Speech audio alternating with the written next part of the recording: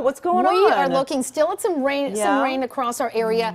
Tomorrow actually expected to be pretty nice, just some light scattered showers, but then another storm does arrive by Christmas Day. So there's a look outside. Yeah, the rain not so bad, but that traffic getting to the airport, it is busy out there, people traveling, and unfortunately that trip back on Christmas on Thursday, we are also expecting some rain. So there is a look at that radar. Still pretty active. However, a lot of places in LA and Ventura are looking clear at this moment. So it is mostly to our east in the Inland Empire, places like Riverside into Beaumont and Yucaipa still receiving some rain. And here are the latest rainfall totals for the Inland Empire in Orange County. These are as of early this evening, Laguna Niguel with nearly 2 inches of rain today. Garden Grove about 1.5 inches, and then just about 1/3 of an inch to 3/4 of an inch in places like Idlewild, Corona, and Ontario. But again, the rain is still falling, so those numbers will increase.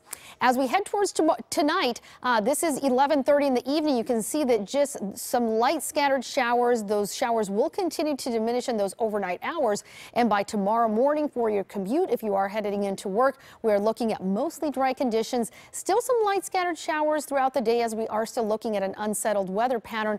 But most of your Tuesday should be pretty good for Christmas Eve. Then by Wednesday afternoon, the rain returns, the next storm system, and we are going to be impacted especially heavily as we head towards the evening hours. So here's what we're looking at. Some scattered showers on Tuesday, and then storm number 2 arrives on Wednesday into Thursday with a chance of some lingering showers into your Friday.